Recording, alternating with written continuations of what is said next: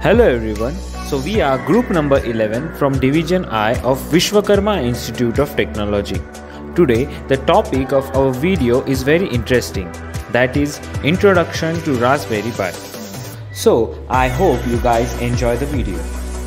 Now we are moving towards history and invention of Raspberry Pi.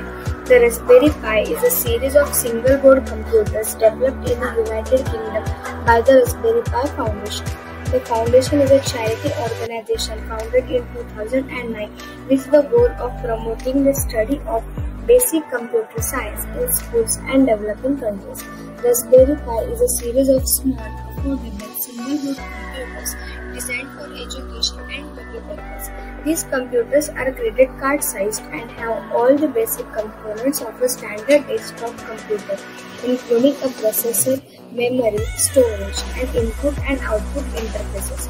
It is named Raspberry because computer companies like to name themselves after fruit and Pi for the Python programming language. Not only is the computer tiny, but it can also be quite powerful.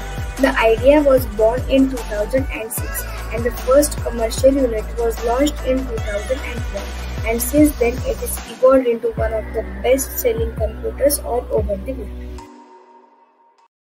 Till now we have learned about the history of Raspberry Pi. But since we are engineering students, let's focus on the hardware aspects of it. So this is called as the front side of the board. Raspberry Pi is a green printed circuit board, that is PCB. It is made up of fiberglass and it is referred as the motherboard. On the top right there are two USB plugs. Below this is an Ethernet plug. Then here is the speaker and headphone socket. A camera may be connected here and an HDMI monitor is connected here. Here HDMI stands for High Definition Media Interface. The power is supplied by this small micro USB connector labeled. And another display can be connected here. There are total 40 pins which make up what is called as GPIO, that is General Purpose Input Output. This allows us to connect other electronic devices to the Raspberry Pi.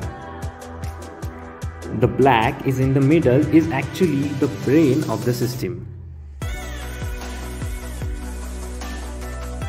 Now let's learn about the rear side of the Raspberry Pi board. On the other side of the board is a micro SD socket for the memory card. Micro SD cards are used as a primary storage media for the Raspberry Pi. The Raspberry Pi does not have any built-in storage, so you need a micro SD card to store the operating system, applications and user data. You can install the operating system on the micro SD card and insert it into the Raspberry Pi's SD card slot. When the Raspberry Pi boots up, it reads the operating system and runs it from the micro SD card. A card with a capacity of 16 GB or more is recommended, as it will provide ample space for the operating system and your data. These group components are there to control the Bluetooth and the Wi-Fi radio signals. Till now, we have discussed about the hardware of Raspberry Pi. Now let's see the software related aspect of it. The Raspberry Pi has a wide range of software options available, making it a versatile platform for a variety of applications. Here are some of the key software aspects of Raspberry Pi. First, operating system.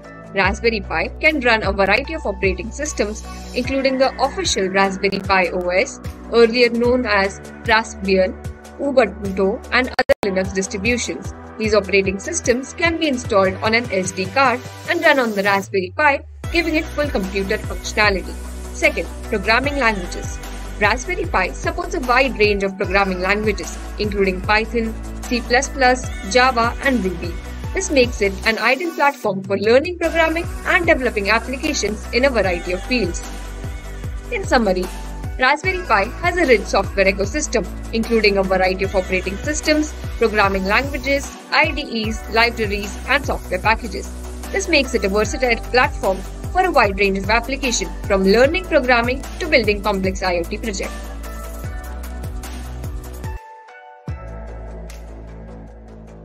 The basic difference between Arduino and Raspberry Pi is that Arduino is a microcontroller, whereas Raspberry Pi is a microprocessor.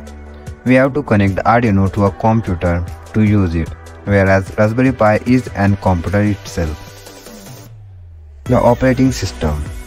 Raspberry Pi can run a full operating system, such as Raspberry Pi OS, while Arduino runs on its own programming language. Input-output capacity. Arduino is designed specially for controlling electronic devices, and it has a wide range of input-output pins that can be used to connect sensors, motors, and other electronic components.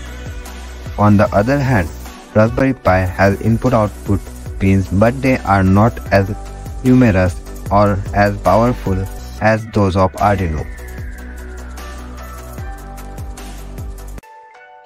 So I would be talking about the real-life applications of a Raspberry Pi. The Raspberry Pi is a versatile and powerful device that can be used in a wide range of applications. Here are some of the real-life applications of a Raspberry Pi. In education, Raspberry Pi is used in classrooms around the world to teach programming, computer science, and electronics. It is an affordable and accessible way for students to learn about technology and build their own projects. Home automation. Raspberry Pi can be used to control various aspects of a smart home, such as lighting, temperature, and security systems. It can be connected to sensors and actuators to create a customized home automation system. Robotics. Raspberry Pi can be used as the brain of a robot, controlling its movements and processing data from sensors.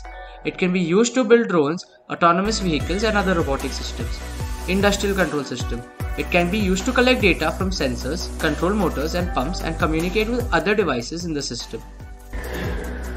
We have left no stone unturned to give a thorough knowledge about Raspberry Pi. If you like the video, please appreciate our hard work by hitting a like. Thank you.